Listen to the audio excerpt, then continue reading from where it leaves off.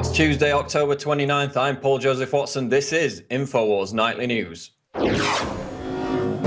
Tonight, a food bank CEO suggests welfare cuts may spark riots, while Obama's affordable health care increases insurance premiums 539%. And government schools teach individual wants are less important than the nation's well-being, and government commands must be obeyed by all. All that and more on tonight's InfoWars Nightly News. Top story tonight, food bank CEO suggests welfare cuts may spark riots. The CEO of the largest food bank in America has suggested that planned cuts in food stamp benefits set to take effect on Friday could spark riots. Margaret Purvis, the president and CEO of the food bank for New York City, told Salon.com, if you look across the world, riots always begin typically the same way, when people cannot afford to eat food. On November 1st, an expiration of stimulus funds will result in a $5 billion cut to food stamp benefits, the equivalent of 1 week of food taken off from poor families every month. Could we see riots, looting? Well, that's certainly what Homeland Security has been preparing for, and even the mainstream media is speculating that all hell could break loose on Friday. As we saw earlier this month, just hours of EBT card downtime resulted in mini riots and looting at several Walmart stores. Moving on, feminists are angry at Russell Brand for calling a woman beautiful. Feminists are angry at comedian Russell Brand over a recent New Statesman editorial in which Brand referred to a woman as, quote, beautiful. Although most of the debate centered around Brand's call for a revolution, Salon.com's Natasha Leonard said she couldn't bring herself to jump on the Brand wagon because the actor's framing of women is nothing short of the most archetypal misogyny. That's what she said. And what misogynistic thought crime did Brand commit? He wrote that he agreed to do the editorial because he was asked by, quote, a beautiful woman. Emmeline Pankhurst rolls in her grave. But in all seriousness, again, it's another example of cultural Marxism. While women in foreign lands are being stoned to death and seriously oppressed in a myriad of different ways, feminists like Leonard are more concerned about a comedian using a complimentary word to describe the fairer sex. While on the subject of feminism and cultural Marxism, this is an absolutely shocking story. EU set to monitor intolerant citizens.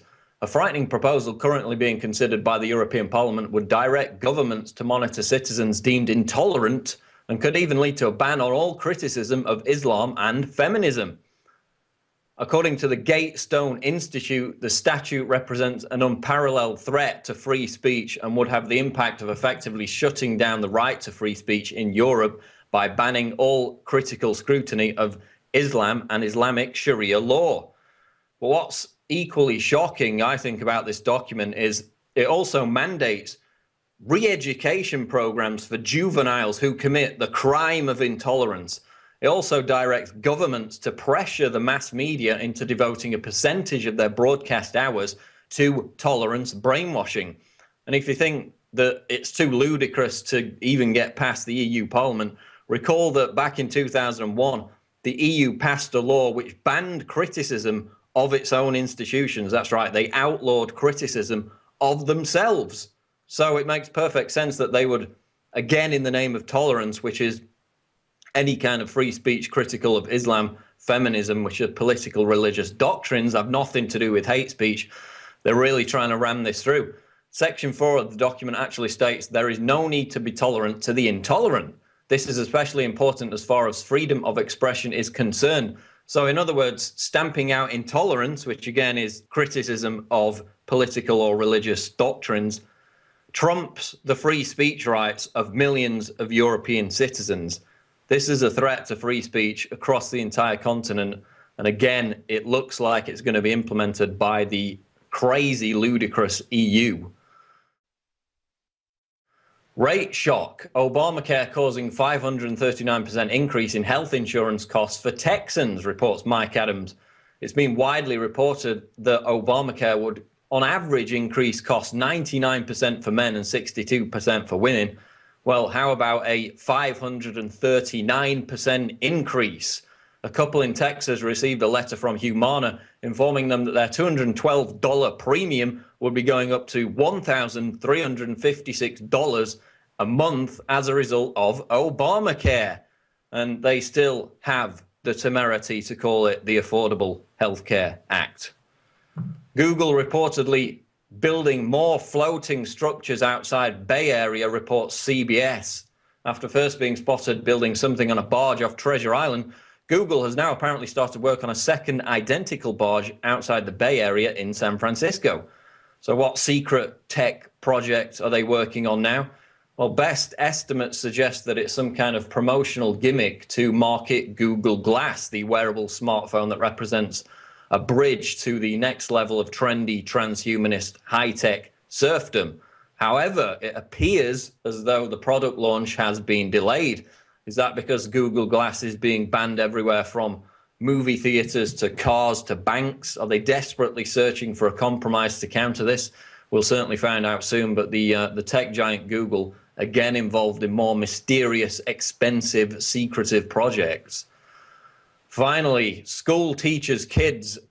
Commands of government officials must be obeyed by all.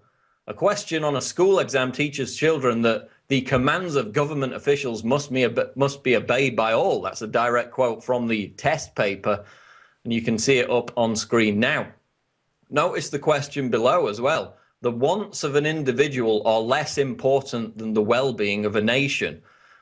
This is completely insidious. Collectivist Common Core programs brainwashing your children that government is God.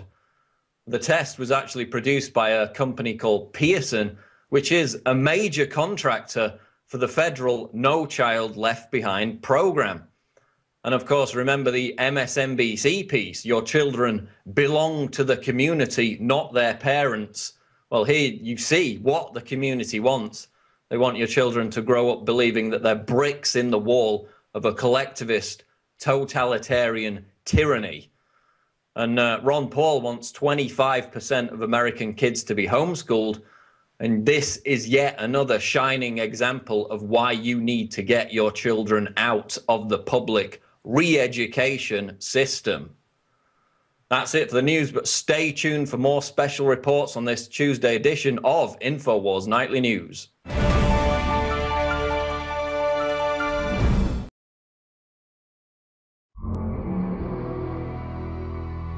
I'm Gigi Arnetta. Welcome to Tyranny Watch. Well, if you follow the money trail, you can always find the corruption. So the healthcare.gov money trail leads to the White House, Michelle Obama. So I guess this time the administration cannot say that they know nothing. Michelle Obama's Princeton classmate, Toni Townes-Whitley, is a top executive at the company that earned the contract to build the failed Obamacare website. CGI Federal earned the no-bid contract to build the $678 million Obamacare enrollment website. Now, there are records of Toni's visits to the White House, which show she visited several times, but 3 of the afternoon meetings held in the old executive office building were scheduled in advance. And one, Friday, April 26th, was not. 3 of the meetings were held on Friday and 1 on Saturday. So before the White House denial begins yet again, Michelle Obama does actually know Toni Townes-Whitley. They cannot deny it. And another notch in the Obamacare scandal. During the House hearing on Obamacare implementation today, Ms. Tavenner, the representative for CMS, admitted that yes, she does believe that the people who lost their insurance, the ones who received the letters from their insurance company saying that they would be dropped, were mostly small business owners and individuals who purchased their own insurance, such as freelancers. And Ms. Tavenner also said that the new deadline for the healthcare glitches to be worked out of the healthcare.gov site was November 30th. But why does the government always wait till the last minute on everything? The Farm Bill H.R. 2642 was supposed to be addressed, but here we go again, waiting till the last minute to find out if the deadline will actually get met. So will we have riots on Friday? Fight the tyranny. Sign up at prisonplanet.tv today and give your username and password to up to 10 people. I'm Gigi Arnetta for Tyranny Watch on the InfoWars Nightly News.